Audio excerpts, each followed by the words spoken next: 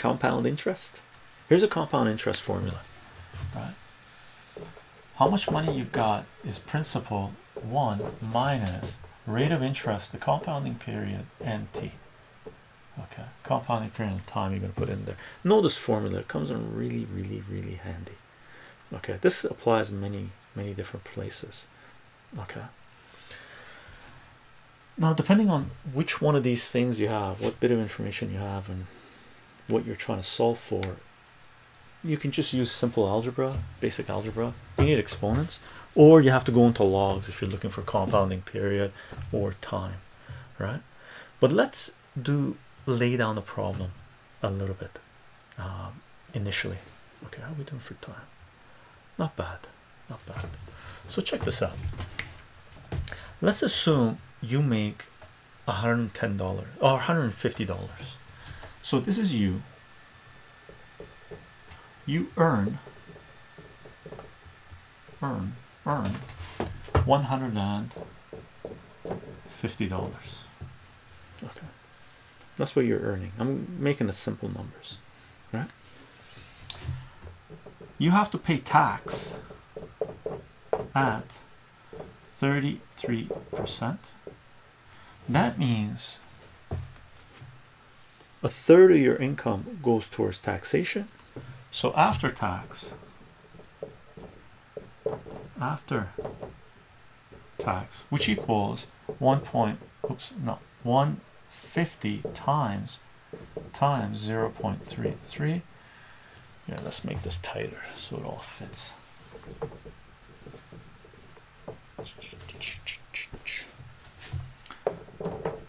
Tax at 33%,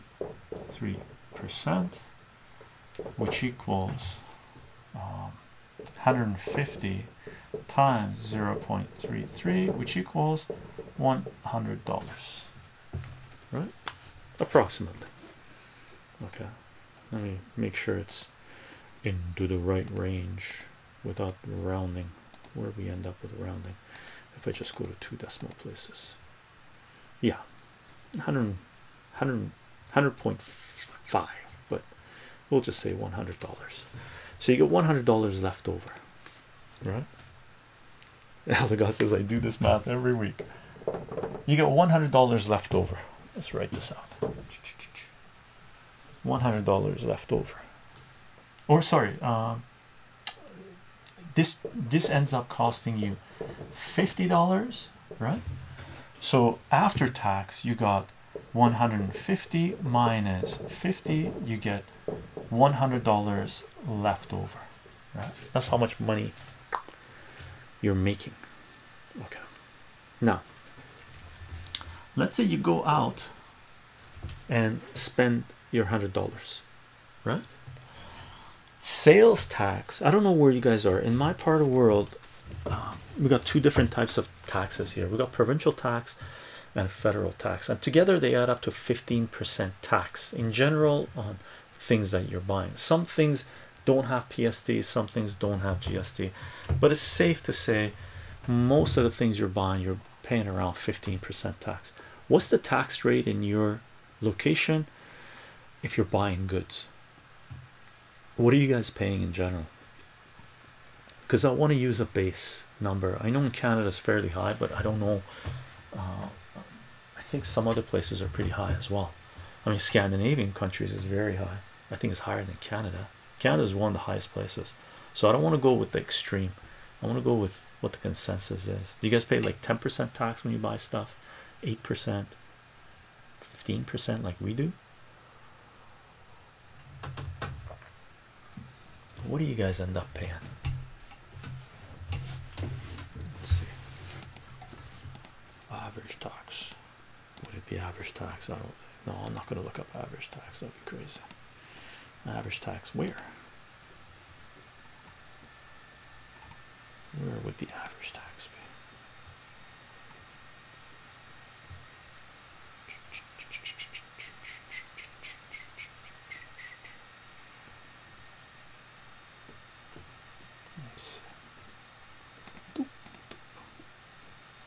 Oh, no replies. We're going to go with 15%. Yours is 20%, Aldegod? In the UK, you guys pay 20% when you buy stuff? Damn, that's high. Apparently, sales tax in Bhutan is 50%. Yikes. So 15% is on the low end of you guys. 6.5% local sales tax here. JPA. You must be in the States. You guys have state and federal in the States as well, no? When you buy products. And in Alberta, they don't have any provincial on certain things. They pay less than we do. So let's stick with 15%. Let's assume 15% tax. 15% tax paid. Pay 15% tax on purchases. Let's put it that way. You pay 15% tax on purchases.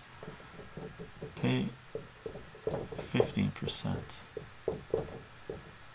tax on purchases. Okay. Should we do a table? Let's do a table. Figure out, because this $100 is in circulation, right? This is how much productivity you put into the system. You created $150 worth of $150 of energy into the system.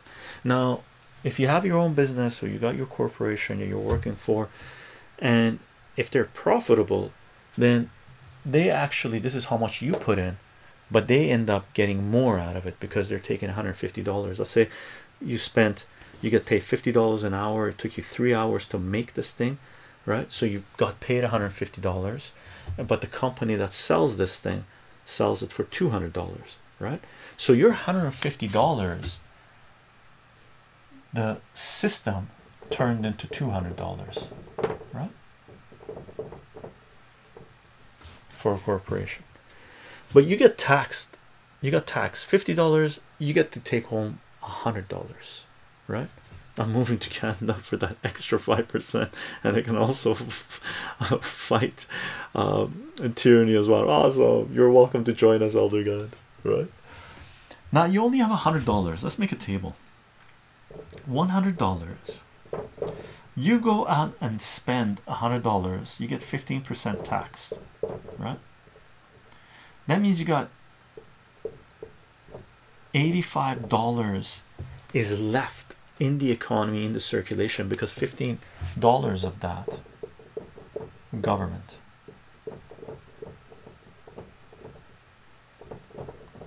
They came and took $15 of that money. So not only did you pay 50% of your income tax, right? So out of $150 that you earned, the first purchase you make with that $100, you only got $85 of it, right?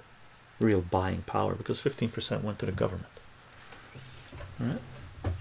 Now someone else takes this money, $85, and when they do a next purchase, that's again 15% tax, right? So 85 times 0.85, really, that means 72.25 is back in the economy, minus 85, and $12.75 went to the government more, right? Now take that $72.25. The next person that buys something pays 15% tax. So let's just multiply this by times, oops, I gotta reset it. 72.25, 72.25 times 0.85, which is what is remain. Now there is $61 and 41 cents, right? 41 cents left That means the government 72.25. The government took another $10.84. $10.84. You continue this, right? At the end of the day, how many circulations is it going to take for this thing to reach zero? For the government to have taken all $100 of your worth, what you generated, right? So out of the $150, the initial tax you pay is $50. You get $100. You take your $100, you spend it in the economy. Now there's only $85 of economy money left in the economy because 15% of it went to the government. That $85, by the way, if a company is making this or a person is making this as an income, remember at the end of the year the government is going to take a chunk of this as income tax as well, right? This is the bare minimum that's happening, right? Because every time there's changing of hands, that gets put into the ledger, and if a company or a person is making profit off that, the government comes and says give me more money, right? So this is bare minimum, assuming nobody's making a profit. Just by spending your money in the system, every time you spend it, the government gets a piece of the pie, right? Until you add all these up. So after three iterations, 1 2 3 times, add these guys up. Here, let's add them up. Just doing some fun mental math, just because what's happening is taxes are going to go up, interest rates about to go up, and people are about to pay a heavy price, right? So after 3 times of your original $100 being used in the economy, another $38 of it, 38.59, right, of the 100 the government has taken. Okay, that's another 38% of the original 100 that you got back because the government took a third of it to begin with, right? Wow, wow, wow, wow. Now we can use a compound interest formula to figure out how much money would be left. What should we use? Let's see. We're not going to use time, and actually we're not even going to use the compound interest. We could use simple interest formula. I equals PRT. Is that simple interest? I is equal to PRT, simple interest, principal rate time interest that you pay. No, we don't even need to use that. We can use a compound, I guess. Sure, let's see. And the n we're just going to leave as 1, and t would be the number of times that we're doing transactions. This could be first year, second year, third year, right? No compounding here. Okay, so this formula reduces down to a is equal to p 1 minus r to the power of t, right? So the way this works is, because we're not going to compound it, there's nothing you're paying in the middle, we're going to assume, right? So how much money is left? Let's say we go through 10 iterations of this, right? Of your original $100, if you keep 1 minus 0.1%, which is the interest that you're going to be paying per transaction. Let's say you do it 10 times. This is once, twice, 3 times. Let's say you do it 10 times. Let's see how much money is left, and then what we can do is calculate how much money, when do we reach 0 after how many iterations. And by the way, this occurs on every $100 someone earns, right?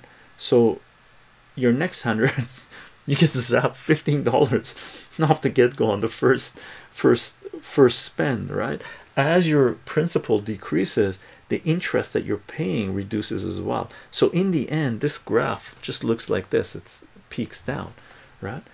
So this would be 0.85, let's say to the power of 10, boink, times 100, doink.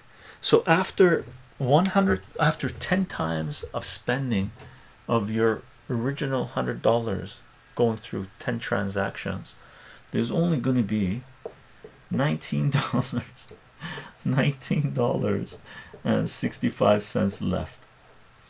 And keep in mind, the last 5 iterations or 6 iterations, there's less and less taxes being taken off because this principal is a lot less, right? 19.6 69 19.69 19.69. Okay, that's something to keep in mind, gang. I just thought it was worth putting this out there because this is something that we're going to have to start thinking about as interest rates kick up in the world, because they're about to be, unfortunately, right? Unfortunately, we see, right? We see.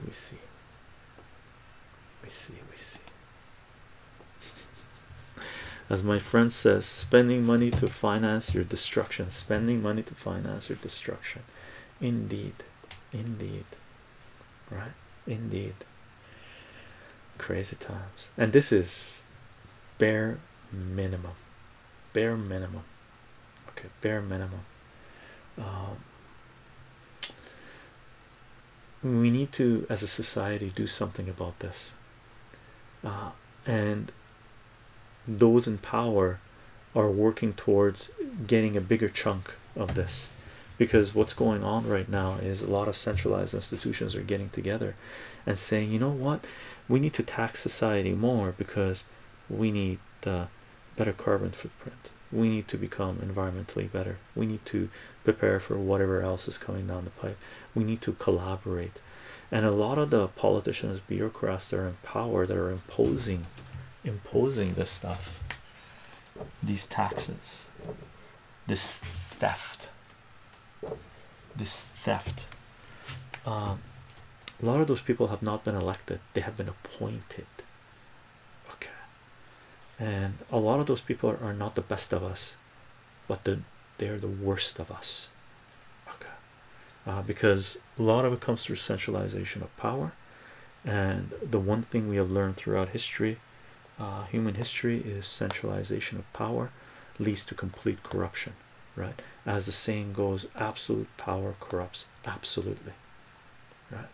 And when centralized institutions are given absolute power over our capital, our productivity, then that absolute power has been corrupted absolutely. I thought this was important to put out there, just so we can relate the mathematics into everything else that we've been doing, right? And we will talk about a lot more about this stuff in the future, but we go baby steps.